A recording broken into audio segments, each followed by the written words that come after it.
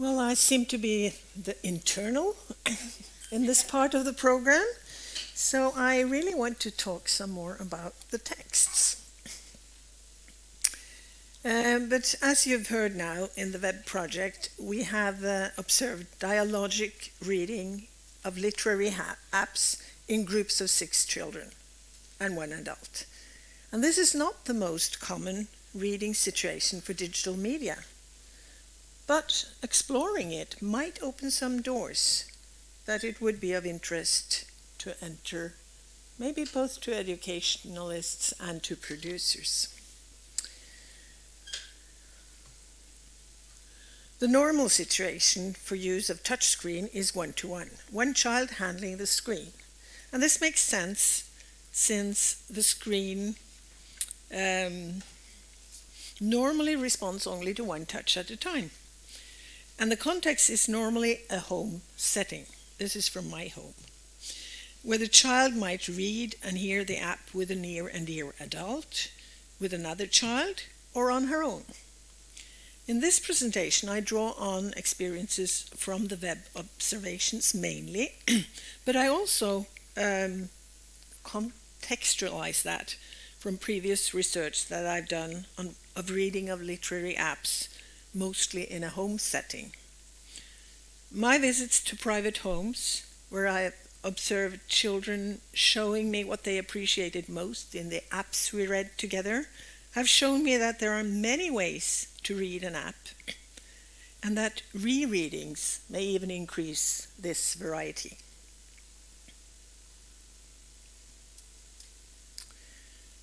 The children may listen attentively, especially in the beginning, when the story is new to them. And then gradually, through repeated readings, they start exploring the interactive features. They often go into details about the wording, tasting the wording, trying to repeat the sound of it, and then exploring more of what happens on the screen. So once they're well acquainted with the app, they may move on to more specific explorations, for instance, the soundtrack, or of interactive features that allow them to add their own marks in the story. Sometimes these experiments take them away from the narrative itself in ways that caretakers even may find subversive. My main point in starting with this backdrop is to point out that there are many ways to read an app, and that one of the qualities of an app is the possibility to read it over and over again in different ways. The apps in the VEBB project were read in a specific context. First of all, it was an institutional setting, differing from the more common leisurely reading of the home setting. Second, it was organized in groups, with 6 children reading with 1 adult, and this made it necessary to find some way of dealing with the fact that not all the children could have access to the touchscreen in the ways they were probably used to from home. Either they needed to take turns, or the interactive options would not be used to the full. Thirdly, there was a specific educational goal to the reading, aiming at inspiring the group to take part in dialogue and to use language to explore the app and share the experience. So indirectly, we could say that there are goals that may be seen as educational as well as social behind the design of the reading sessions. The point of emphasizing this is not to create a sharp dichotomy between the private and the institutional. For the children themselves, hopefully, the division is not so sharp. They may experience the excitement of a good story in kindergarten as well as at home. And they may learn many things from it in both settings: language, story structure, ways of enjoying literature, and of taking social considerations in the situation they are in. The limitations are more relevant to our perspectives and what we have been looking for in our analysis and in the VEBB project. and also in the tool that you will be represented for. From the perspective of producers, I believe the setting we have been working with could be an additional practice to consider and a potential expansion of markets. Now, starting with the text. The literary story is the genre we settled for in this project. And the reason for that is that we wanted stories that could engage the children. And we foresaw that fictional stories would represent the challenge we wanted to put to the children, challenges of speaking about worlds apart, where you need a rich vocabulary and a language that could be disconnected from the here and now to talk about something happening east of the sun and west of the moon, as Norwegian fairy tales would put it. That is a world where anything could happen. Moreover, of course, literary fiction will also help the children learn that kind of language and linguistic practices. So here we are talking about entering good circles of listening, learning, and talking. Our observations have confirmed this expectation. Stories count. Children like stories, and interesting stories generate rich and interesting dialogues. In our material of the 4 main apps, the prime example is the story about Moomin by Finnish Tove Jansson, which generated more dialogue than the other 3 apps in our front list. The utterances are mostly about the story, but even in utterances about the medium, this app generates the most activity, which of course has to do with all the interactive functions it entails. And we also see that the 2 most interactive apps, the 2 on the left here, generate quite even activity from adults and children. Of course, there's 1 adult and 6 children, so the adult is talking most. We always have to remember. The 2 other apps that are less interactive, that run more or less on their own, need less talk from the teachers, it seems.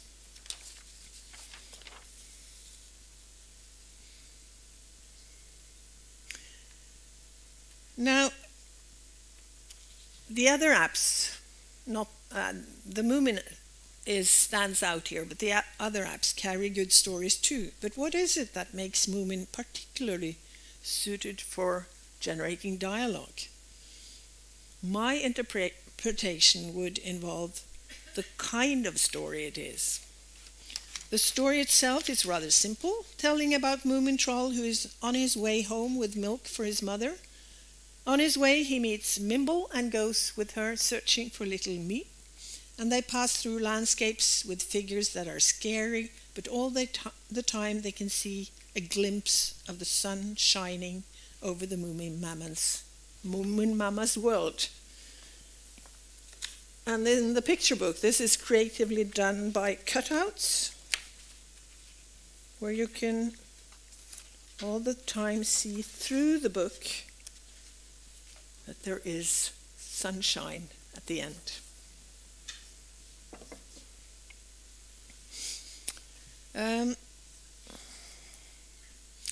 Well, finally they arrive home and the milk has gone sour, but Moomin Mama finds a way to solve that. She serves some lemonade. And we have the English title here, which sums up what it's all about, the book about Moomin, Mimble and Little Me, and that was a subtitle of the Swedish original, which plays with the suspense and surprise highlighted by Jansson's form experiment, posing the same question repeatedly for every turn of the leaf. Vad tror du att det hände då?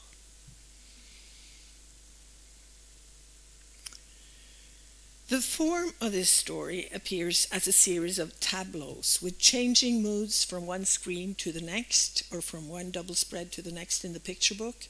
The verbal text is in verse, building up an expectation towards the end of each spread, where the question, vad tror du att det hände då, signals that it's time for a new spread, a new tableau.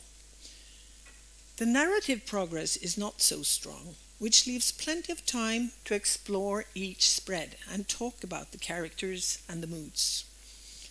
These are underlined visually, since every spread has its dominating color, from dark and gray through strong blue to warm yellow and red at the end when they finally arrive in Moomin Mama's house. The app adds to the mood by designing different soundscapes, from stormy weather to the happy sound of birds in the sunshine when they finally arrive. The suspense and the contrasts are mainly perceived locally from one spread to the next, while the overarching structure is the classical one in children's literature, moving from home out in a dangerous world and then returning back to the safe haven in Moomin Mama's house.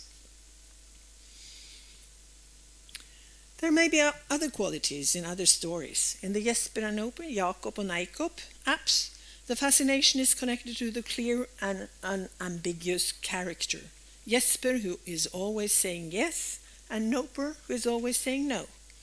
This constellation opens up to an endless series of situations where these character traits may cause trouble or get the characters out of trouble.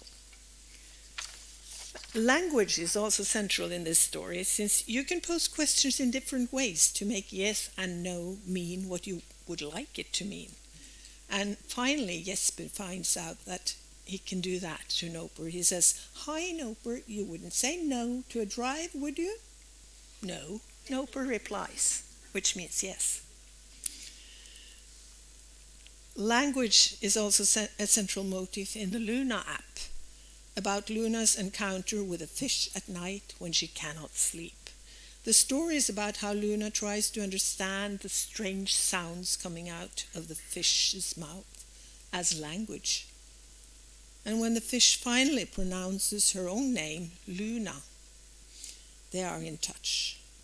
But the consequence is that Luna understands that the fish wants to leave her to follow the moon, and she eventually has to let him go. This story is also philosophical, like the Moomin app, but with far less options to explore, both in terms of details in words and images and in terms of interactivity. However, the sound is vital in this story, which makes the app differ from the picture book. In The Seed, Frøet, the story has a much clearer dramaturgy, from problem to solution.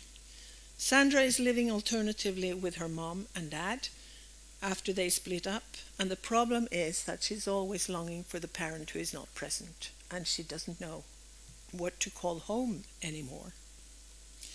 One day she finds a seed, and from the seed grows a horse, Miff, and he takes her and mom on a ride to dad's house, and strangely, Sandra's divided home is mended through the contact. The app is characterized with rather long stretches of verbal text for each spread, and our observations suggest that the story may work better for an older audience than the 4- and 5-year-olds that we have studied. And that the verbal load is too heavy compared to the images and other modes represented for our audience. The rhythm of reading seems to be too slow and too demanding. And actually it takes 20 minutes to read this text, whereas all the others are less than 10 minutes reading time for the verbal text. So summing up this reflection on the apps we've used, we need not only a good story, but a story which has a form fit for the audience, for the medium, and for the reading situation in front of the screen. That entails a good balance between visual, verbal, and auditory modes, a plot line and characters that not only engage the children, but that can also be modeled for explorative and performative reading. And timing seems to be essential to make the modes of the multimodal story work together. The tablet is a dynamic medium that creates a rhythm of its own through the digital reading process, as Annette Hagen is working on in her PhD project on literary apps.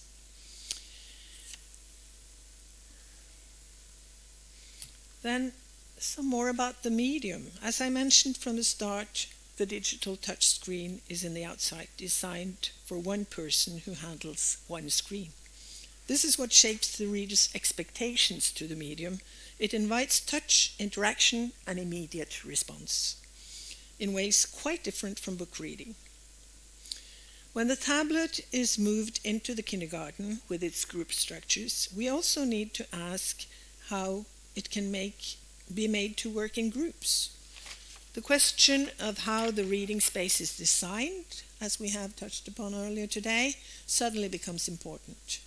We have observed these mainly two ways of organizing the groups: showing, mimicking the situation with picture books, where the teacher is in control of the tablet, showing it to the children, and also controlling access to the screen. This requires the teacher to be well prepared, since she has chosen to give priority to facing the children and see their faces, and hence she can't see the screen at the same time.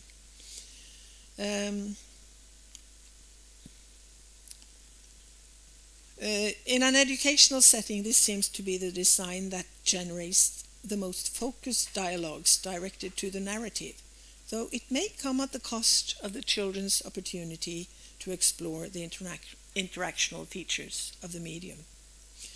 The alternative is sharing, where children and teachers share access to the screen, and this gives children and adults the same view and an equal position towards the screen. But it may also require other measures, maybe stronger rules to control the children in that situation. In some ways, the medium in digital reading carries meaning in itself. Touching the screen in various ways, tapping, swiping, and tracing is part of the reading experience, and the actions of the reader result in expansions of the text. In the best cases, these expansions enrich the text and makes the reader into a co-creator of the story. I have observed the delight in the eyes of a child reader who makes Jesper say yes at exactly the right moment in the narration. And also the joy of adding sound that really corresponds with the narration. But of course, I've also seen children who get lost in interactivity, tapping the screen continuously to hear yes, yes, yes, yes, no, no, no, no, no. However, this rarely happens in the first or second reading, and it comes to an end when it's not fun anymore. So I wouldn't dread it too much if the situation is open to it. The point here is that any effect can be used or misused in various ways, and this is one example of where the children need guidance and support from the presence of an adult reader who can keep their interest focused on the story. The more principal question here is when interactive features enhance a story and when they are disturbing or lead astray. That again depends on what kind of story it is, as I talked about previously.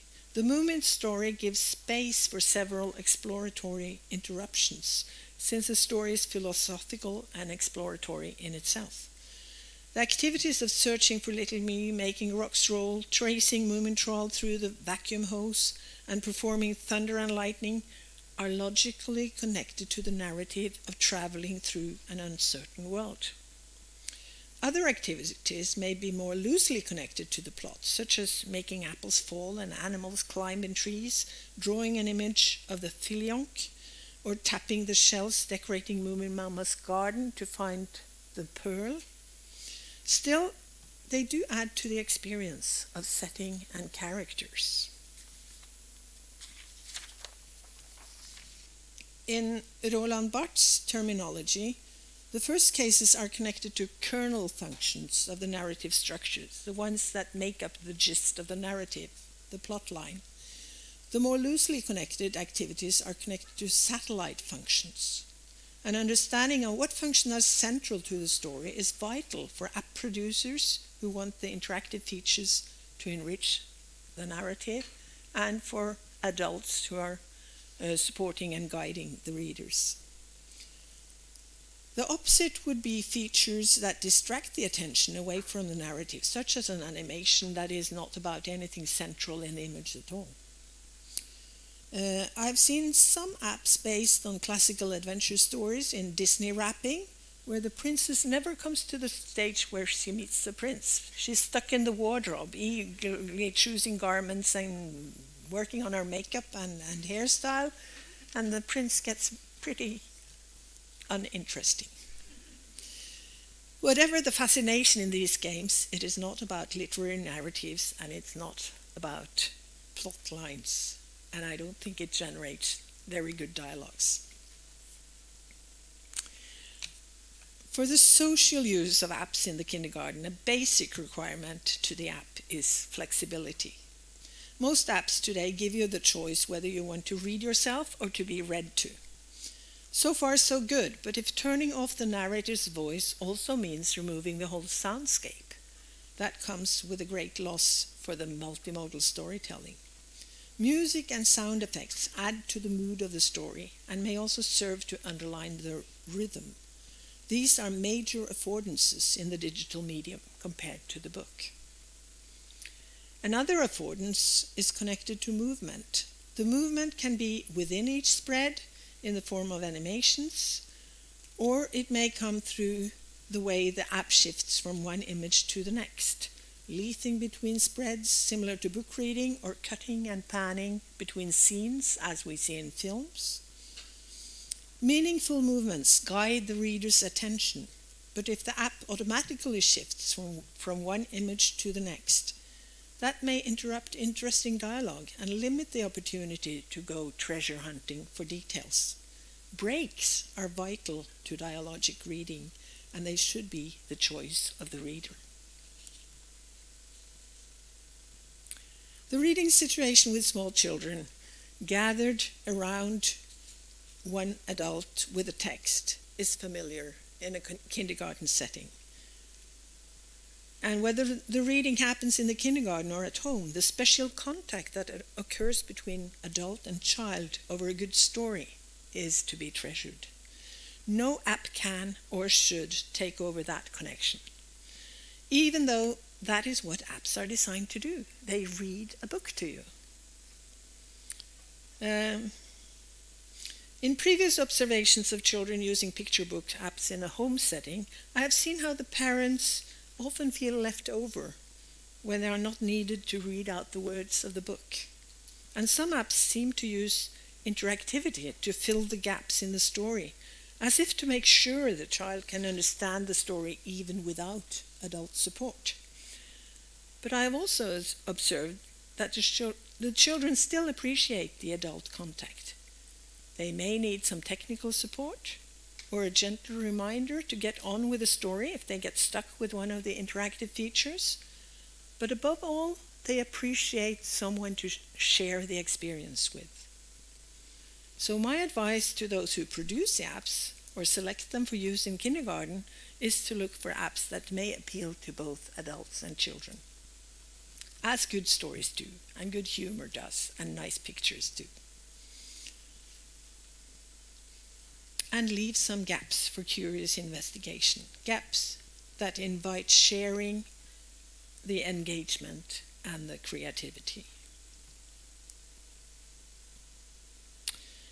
In spite of the individualization that is happening with all our mobile screens, we know that the screen experience can also be a social event. Children may share the experience, often in pairs, and we often see how the more competent peer guides his or her co-reader. A child may be competent, for example, in that he or she has read the story before, as Trine Solstad has shown in her research of reading picture books in kindergarten. And this gives a special position of mastering and sharing because of being familiar with the story creates a different position. And maybe we should sometimes give the more competent peer who has read the app before the chance to have that role that the teacher usually takes. Because organizing the children in groups of 6 led by an adult automatically places the adult in control, in the center, in the leading position. In our observations, we see how the teachers prepare carefully, getting acquainted with the story, trying out the interactive functions and deciding where to stop for further explorations, and deciding how to distribute the access to the screen. This may be necessary to ensure everyone in the group is included, though I would say adult control is not an aim in itself.